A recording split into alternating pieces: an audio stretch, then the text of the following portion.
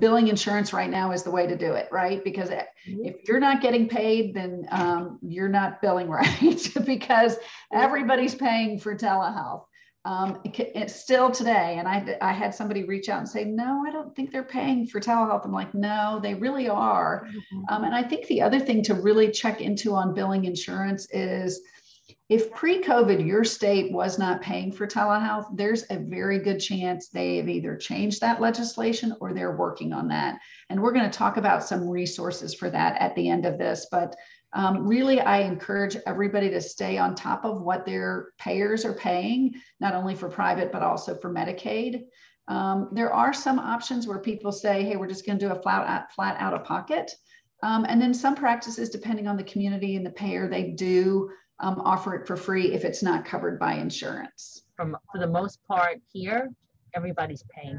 Yeah. It's a matter of billing it correctly with the right modifier and place of service. Each payer is different. So you need to know which payer wants it billed which way. And for the most part, they're paying at the same rate as they would as an in-office visit. And if you do that, and you won't get denied, but really it's usually telehealth is either a 991 it's either a new patient, right, who called in a 99201 to 205, or it's a 99211 through 215.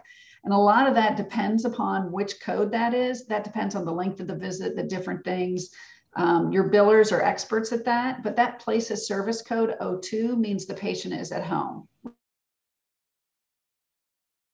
Right? So, and then the modifier is one of those things that depends on your state. So that's where I would encourage you to look on your state. We're going to give some resources at the end that will tell you where to look at that. But if you look at the state, that is where you'll find out whether yours is a 95 or it's a GT. There are, though, a lot of payers that are not using the place of service 02. So you do have to look at your payer contracts. There are some that still want the place of service at 11, still, but with the modifier attached to it. So you have to check each payer individually. To add to that, so part of our workflow is when we call the patient and ask them about their medications and their allergies.